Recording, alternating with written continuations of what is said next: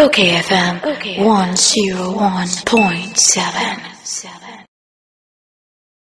Na yengo nana Jemfi adwabo ejime dise maboni yi na oye CEO Emma CENDLOS yede no adwetwe enkomo nana Jemfi adwabo me moche ya minia me ma onso ache na boko de yo boko nyame ede ne ache that's bro ami na CENDLOS for madam ma me no mfiri nkomo yase a mo ye ehefo yo indi kind of the enchia emu edene ebe free Ministry of Education and Women asue ede ama asanteman wura otikoko so na enchia enso akwa ma woni watiefu nyina se ne mama ye presi ne mo twetwe enkomo a etisei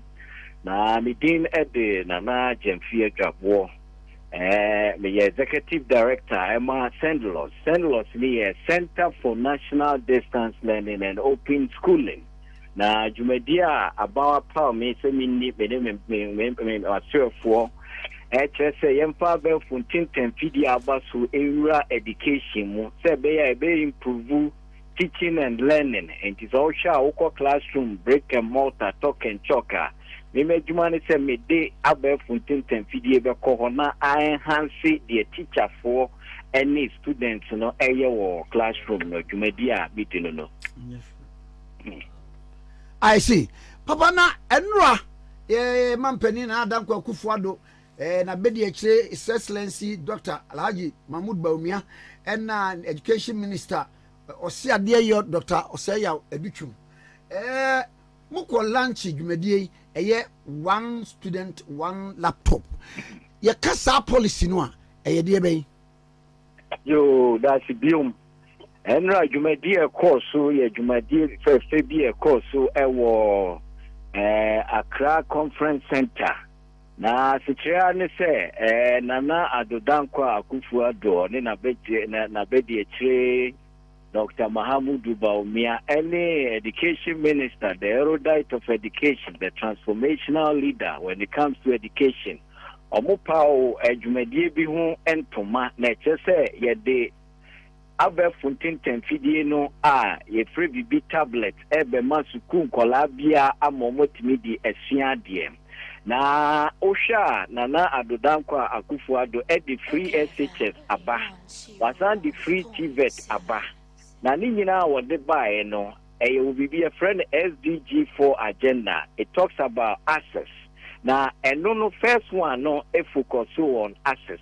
And now share 5.7 million students are omanya access ako school.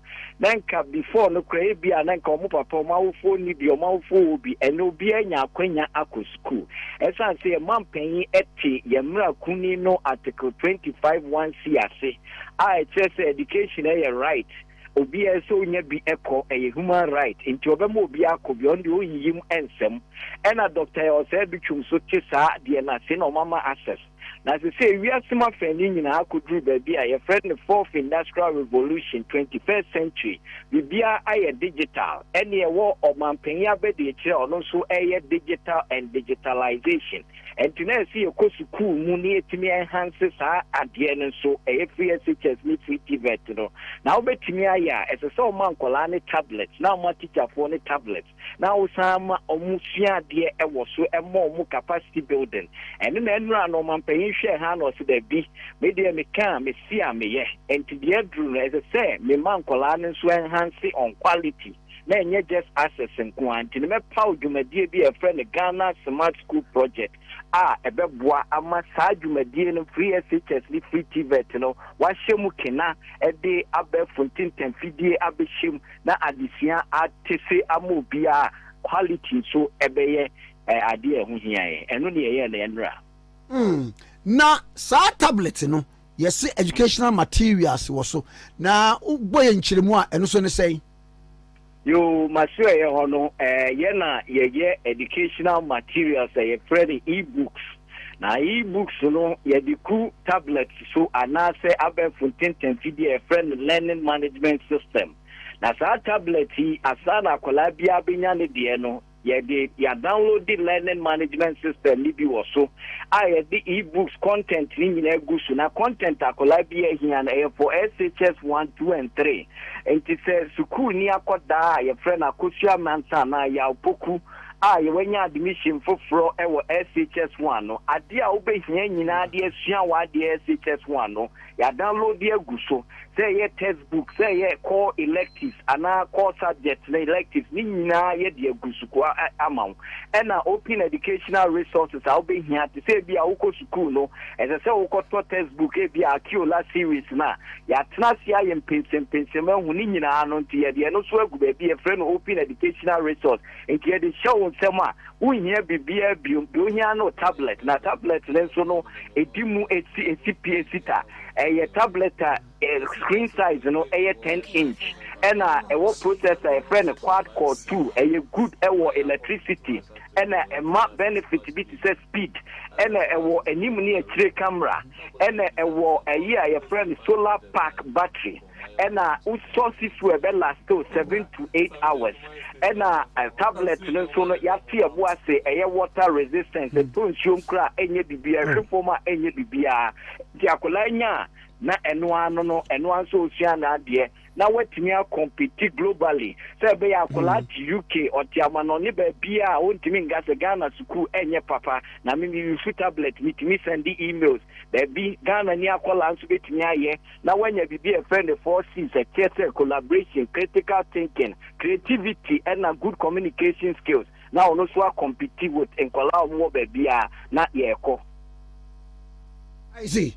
Na papa mama hwe enkwara bi mo se na mo hwe ni mu se wo mo nsa beka bi na NDC for so at the state mtaba bonten say it's supposed to be 2.something million enkwara es wo mo nsa ka na muntimi nya entiwe no bibi a mudi be biribiri nkrofo ani so minim se wo statement ni bia eno on kasa mbe ya no say yo the minim ni say ya say ye CENDLOS ye Ministry of Education ase Miami Nua paying the erudite of education. Our tea education, I see your president, Dr. Yao said, which you made no project Biaba, ye face implementation.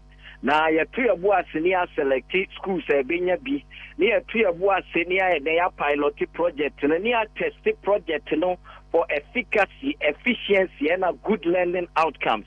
You near expand the project, no, na ya sustain the project. San your money in the bay 1 year, 2 years, I any every and into selection na a phase implementation. You can't be a phase implementation in batches. In the first batch in 30 schools. And on paying their 2 generals 1.3 million tablets and a demand kola ushemunswa suku free SHS TVET no omunam 1.3 to bia benyabi meme it as a technical person no the minimum no se obia ensa bekabi yemfa directives bia mrem se mi yi obi enfrim na minim so man panyin asema waka no oka oye osi ade a oye esan so te education na se ntino obia ensa ebekabi yenyi bi mfrim obani mame na wase na ya achia miwura Dr. say odutwum so emame obadwuma bechia na ma na madam ase se mama me sa akwenye na me ne makasa na me she Ghana phone kram say ICT abasui ebeboa am education akọ yewura Dr. Yao said bitwum o se obe transform education using abefuntin temfidie eno na oye no oye transformational leader oye ambidextrous leader or te the oye na se eno wapa oye sese bi yenso na begire chiefo ye moa no and yegusu aye ye education enye bata yegusu eye se be ya fourth industrial revolution akola bia ye nyini film o Ghana ha also education because da na do dankwa o se obe invest in education esan se ono de obai se e woman sia no de be build the country no waye ogusu so ye Dr. Baumi also said digital or the room and or the education muntie ko that's Hebrew that's your conto na ansa na abekwa no tablet no sa Facebook ni TikTok na bi wo so ye nim sa ntini ye configuration ye ma kola bia entimi enko Facebook ana onko TikTok entie bi so the obesua nko a ene monitor tablet 24/7 your monitoring center the IMEI number address my tablet ni bi anti the tablet ni o ya kodwo ho a yin say ya kodwo tablet ni the bia wo bia hu in an offline and online mode enu kino ye be monitor the oye oso bia no ye be hu ya training staff across the country 279 support staff across ICT coordinators, district coordinators, headmaster, academics will be involved. May me I Juman say education and Bibiana I improve on quality, access and relevance in education. Now I improve SDG 4, SDG 5 and SDG 17 agenda. Ghana we are ready to compete globally. Mira medasi ano paper. That's it. Medasi. Nana Jemfi Edwabo CEO CENDLOS and I know a train common a fat laptop ye de be ma ye mofra no na wo de asua de e wo various senior high school no okayfm 101.7